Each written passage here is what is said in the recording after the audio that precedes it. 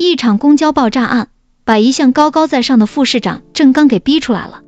按理说谈判这么危险的事情，作为领导应该被全方位保护才是，怎么可能去现场谈判？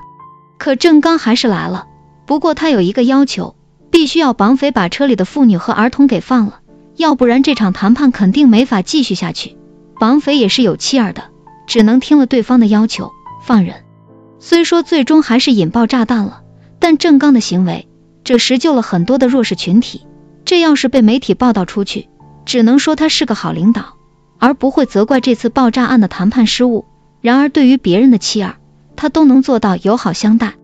到了自己家，见妻子就像看见仇人一样，从来没有过一张好脸色。而自己的养子建明也一直随着别人的姓，就好像生怕他人不知道自己领养了孩子似的。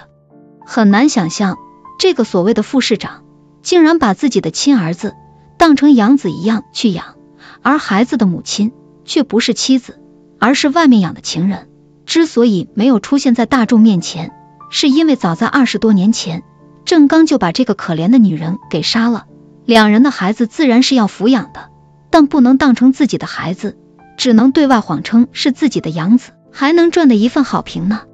那可是自己的情人，两人之间都已经有孩子了，郑刚愣是连眼睛都没眨一下，直接给杀了。可见这个人的心到底有多冷，对待情人如此，他人更是不敢想象了。明知道黎志田的女婿是个胆小之辈，非要把刺杀黎志田的帽子嫁祸到他的身上。黎志田本就是个睚眦必报的人，这下倒好，郑刚的一个恶作剧直接要了黎志田女婿的命。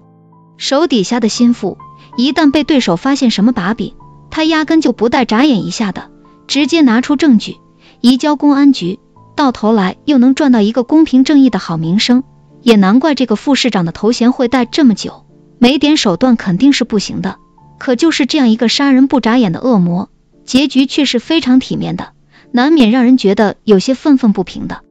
其实郑刚一直在意的就是儿子查明自己的身世，先不说自己能不能在官场继续混下去，反正内心对于儿子的愧疚还是很大的。按理说这种父亲不配得到孩子的原谅，就像黎志田一样，到死都没见到自己女儿一面。可苏建明还是去探望郑刚了，两人即便没有任何的言语，但只需要简单一面，郑刚就已经清楚孩子原谅自己了。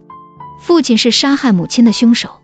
苏建明应该是最不想见到父亲的存在，可他还是去探视了，这算是把郑刚最后的心愿给了结了。可他这种恶人值得被孩子原谅吗？